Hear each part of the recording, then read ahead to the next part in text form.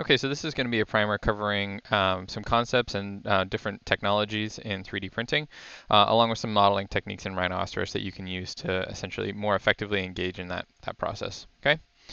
And so the first thing you need to think about as you go through this is you want to think water balloon. And the reason why you want to think water balloon, you need to have a watertight object, is really the key concept here. And that's really going to be defined by having a distinct interior and a distinct exterior. So if you think of the vessel of a water balloon, you have water on the inside, water on the outside. And if you don't pay attention to that, what ends up happening is you can have the water balloon sort of exploding, right? And you have a big mess is essentially the idea here that you want to pay attention to. So if you don't have that that distinct interior and that distinct exterior, you won't have a watertight object. You won't have an enclosed volume that you can then print. All right, and so 3D printing really, this is just really high, low-level stuff here. Is a method for fabrication that takes digital objects through additive processes, constructs a physical version of the object. Obviously, that makes it distinct because it's an additive process. Subtractive processes like CNC milling, laser cutting, water jet cutting, etc., are sculpting out of a block of raw material. So this is starting to look at this initially for one-off prototyping at a scale. Nike's engaging this in the prototyping of their own shoes. You can start to see some research into using some definitions in Grasshopper where we can start to thicken places, parts of geometry where you might, like for in the instance of a cast here, I want to thicken that up and basically reinforce those areas. 3D printing is moving into organs. I think they just 3D printed their first liver a few weeks ago. Obviously, we can do augmentation. I just really like this image just because it's very grotesque and it's sort of disgusting, but it's a really, really functional component to how you might use 3D printing. And obviously, you can use it for prosthetics. And also, the first time this was done, they had 3D printed their first room. And I believe this was done at ETH Zurich. But you can see, like, this is it's starting to scale up, so you can start to imagine this possibly happening at the scale of architecture in the not too distant future.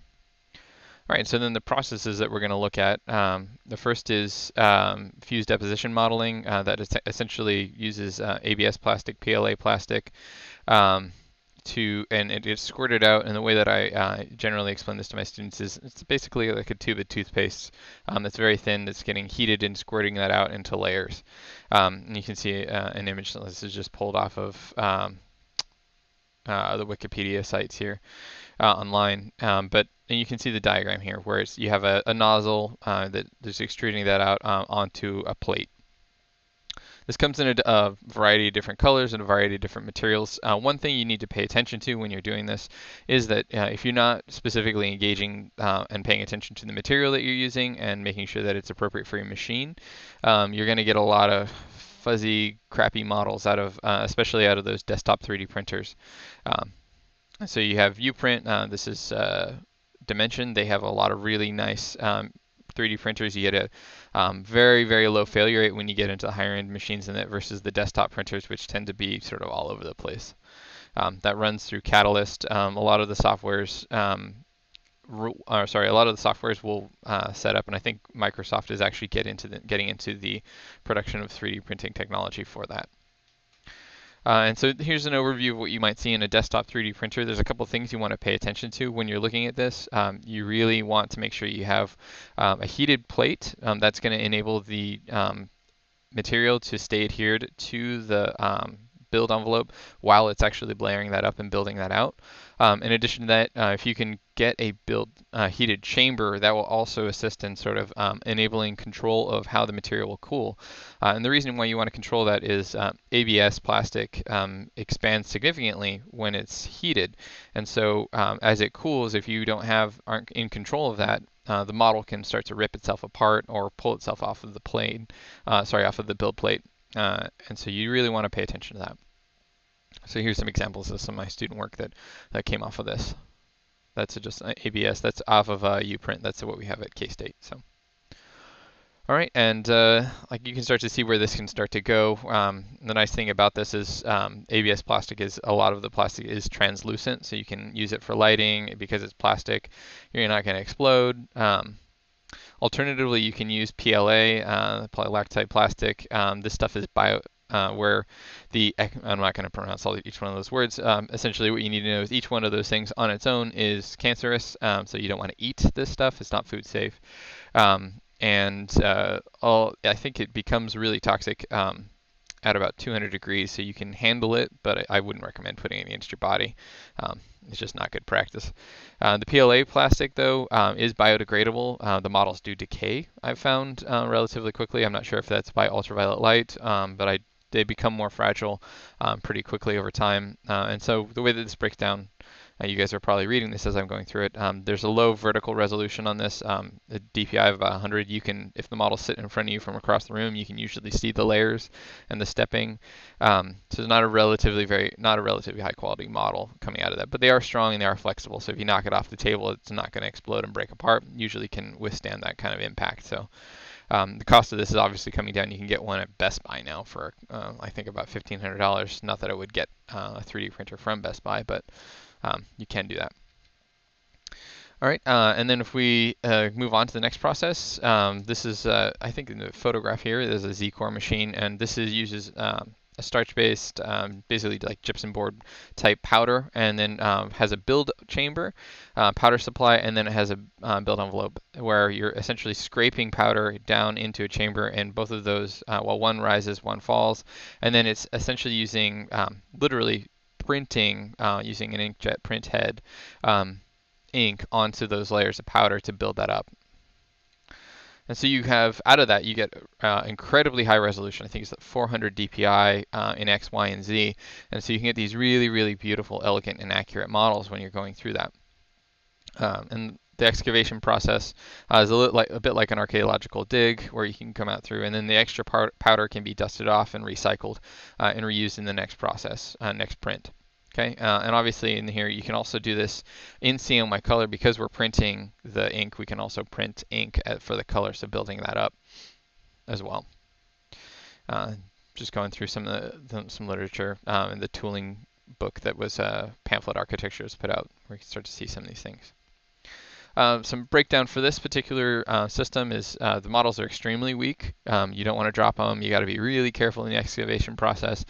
They're not particularly effective for anything other than visualization too. They're not performing models. They're messy machines. Like if you imagine, if any of you ever work with drywall, anytime you start to cut into drywall, just powder gets everywhere. Imagine that on a scale of a machine that literally does that. You have to use an air compressor to dust off these models, so you need a clean space. These are very dirty machines. So the cost for this isn't excessively bad. I found that this is not too bad, not too great either. It's usually, I've seen it anywhere from $3 to $10 per cubic inch for this, so something to pay attention to.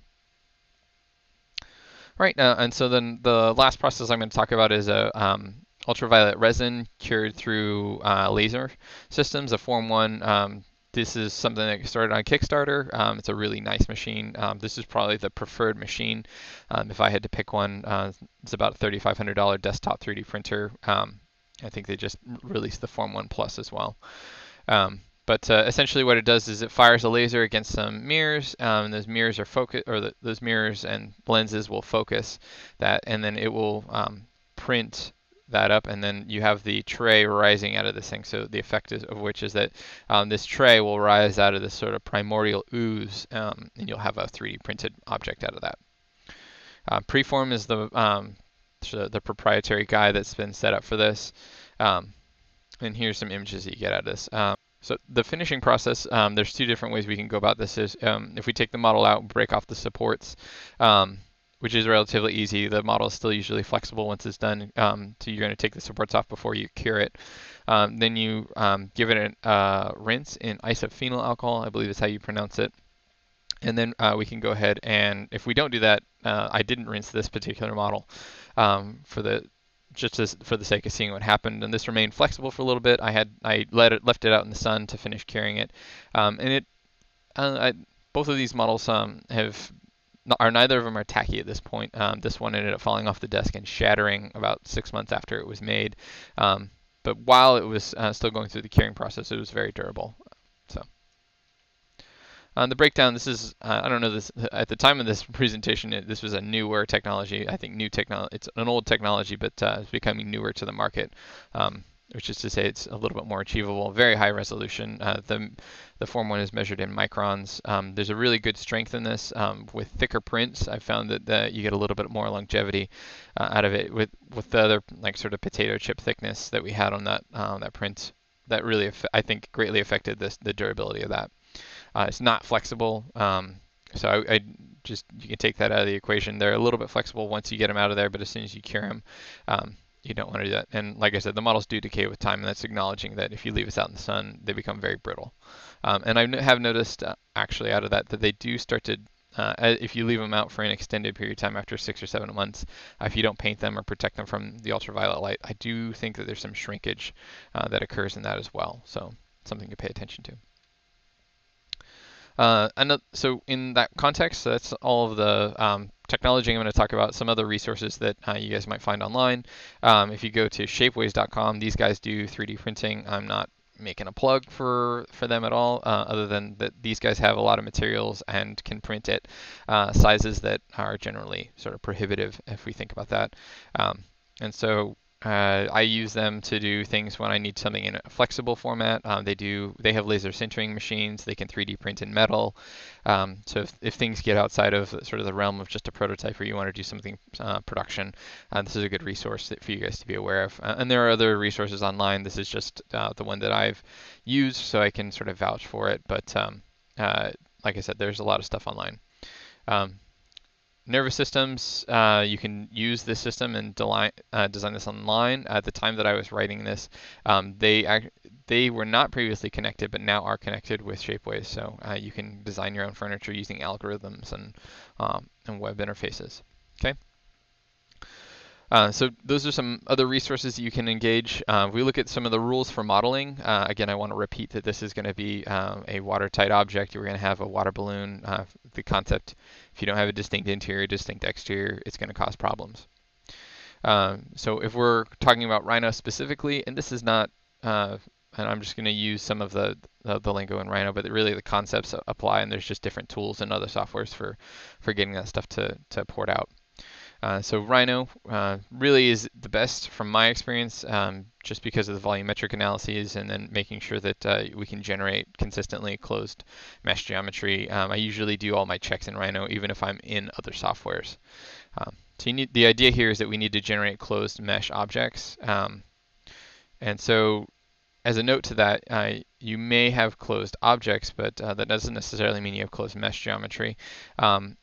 And so, like, that's the first thing you want to pay attention to. And the other thing in terms of modeling, you can see by this slide, is that you do not need to have all of the geometries merged into one super geometry. You can have an infinite number of closed geometries, and as long as they touch or overlap, you're going to be fine when you actually go and take that to print. Okay.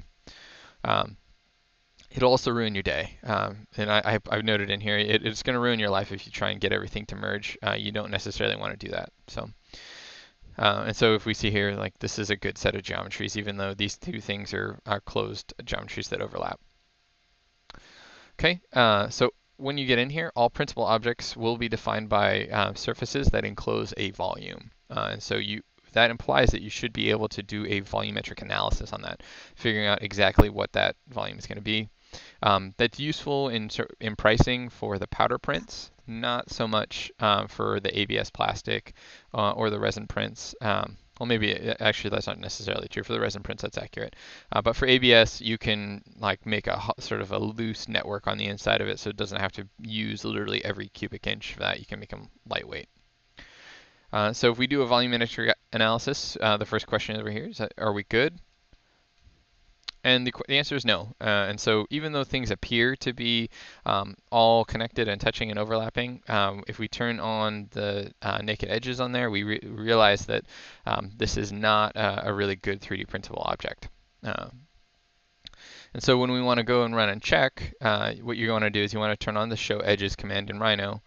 And what that will do is that'll toggle on initially all the edges, and you can set it to just show the naked edges, and it'll show you whatever color you want, where you guys can see those things, and that'll enable you to start to articulate where you need to either do some model revision, or if you just forgot to join some of the geometries, where those holes are.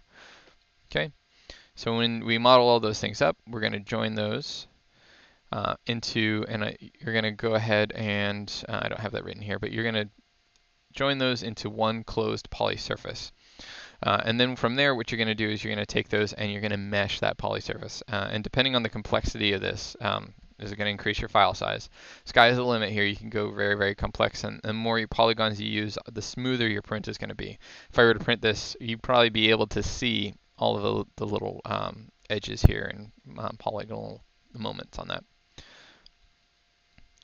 All right, and so then once we do that, even though we've done a check for the poly surface, we want to make sure that we do a check for the meshes too, because if our modeling tolerance has not been set properly, when we go to mesh the object, it might actually rip the mesh, which is just something you want to pay attention to. So we're going to deselect everything, type select close mesh, and then we should be able to select all our geometry. Alternatively, if you don't see everything, you can select open mesh, and you can see where that's at. And if you have any open meshes, you can either go back and remodel some of those things, or you can start to adjust some of those components. If you go through this and you select some really easy things to check, if you just need to adjust this, you can just move this along this slider as you go through and check, and sometimes that'll be enough to get things within tolerance if you accidentally rip a mesh. Okay, once you've done that, you're going to take that and export this as a stereolithography file, and from there you are now ready to print on pretty much every machine. If you wanted to do a color print, I believe it's a VRML, you can see that over here, and that would be something that you'd want to check and make sure that you want to confirm that with whoever is going to be doing the 3D printing for you. But you essentially will be good to go. So you can take that to the machine, whatever interface that's going to be, and print that. And so all of the machines, that's the standard format for is STL, or stereolithography. Okay, so just going to repeat this one more time. Watertight objects, think distinct inside, distinct outside. And so if you don't have that, you're going to create a big mess for whatever machine you're going to be on. Okay? All right.